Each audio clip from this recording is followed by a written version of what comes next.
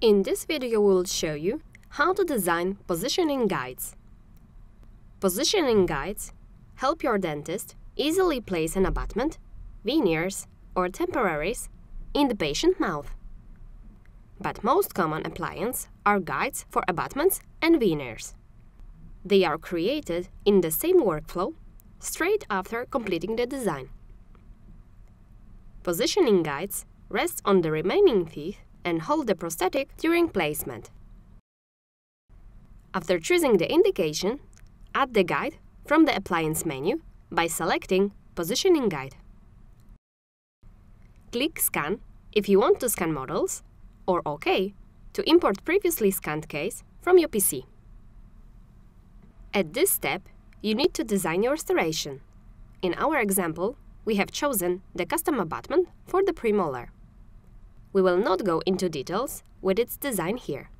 But if you like to learn more, please refer to the videos on how to design customized abutment and a crown or screw-retained crown.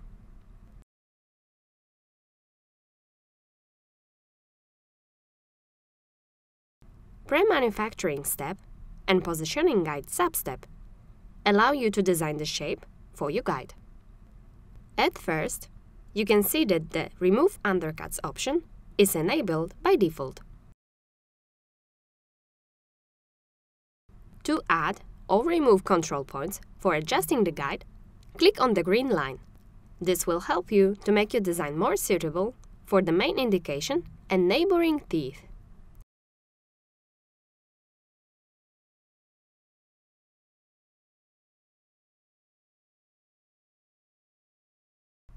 Use green points to adjust guide's width and height. Use purple or blue points to move part along the tooth.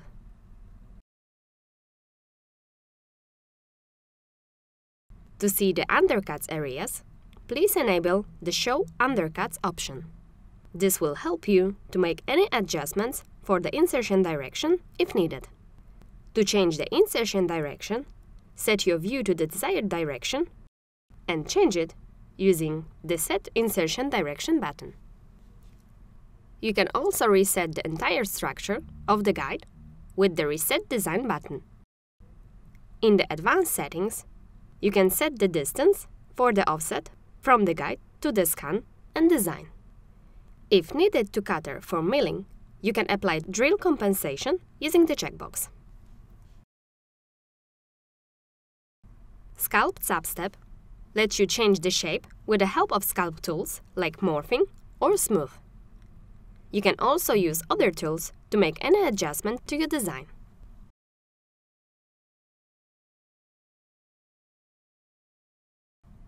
In the assembly sub-step, you can apply a screw hole to the guide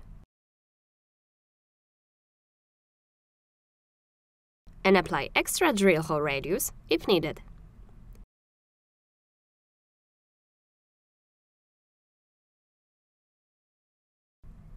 Enable Show Thickness Map option to see if there is a need for adding more material to strengthen the construction of the positioning guide. When you enter the ID tag sub-step, the Use ID tag checkbox is generated by default. You can disable this option simply by unchecking it.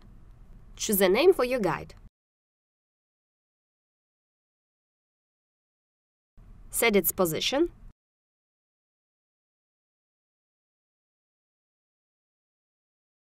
Change font height and text depth.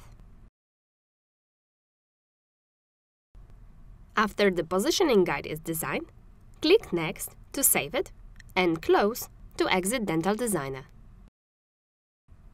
We hope this was helpful. Thank you for watching.